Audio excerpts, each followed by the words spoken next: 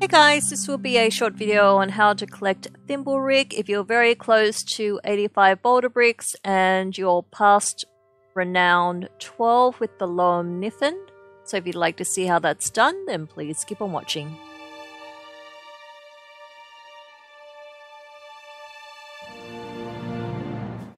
A little while ago I hit renown 13 with the Loamm Niffen.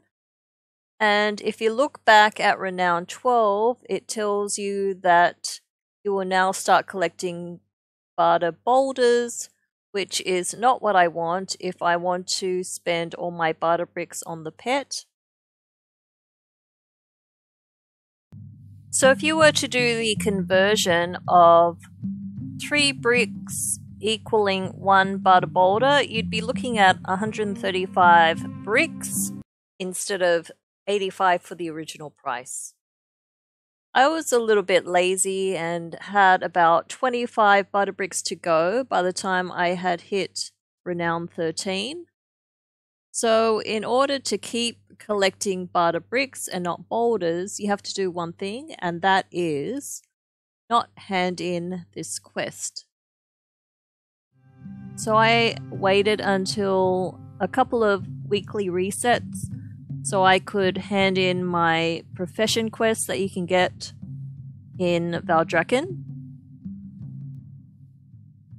And then each day you're able to collect a maximum of 3 bartering bricks just from the repeatable treasures like the waterlogged bundle, ritual offerings, and the smelly treasure chests, unlocked at renown 11. They are not a guaranteed drop, but just keep going until you get your 3 per day. So I have just collected my 85th brick, which means I can purchase the pet from Ponzo right here. You want it? You bet we've got it. And that is because I haven't handed in the Bartering Boulders quest. You got a nose for a good deal. Come back, okay? So when you look at the vendor, it still says that I can use Barter Bricks, which is perfect because that way it's not wasted.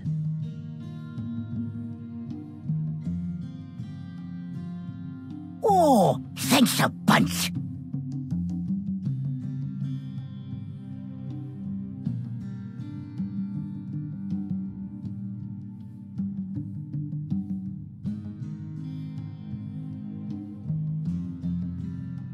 Excellent. And that means I am free to hand in this quest now and start collecting the boulders.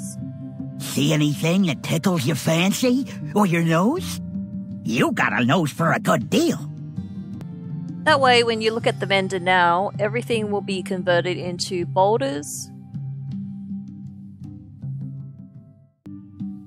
But there you go. Hope that helped. As usual, thanks for watching, and I'll see you for the next video.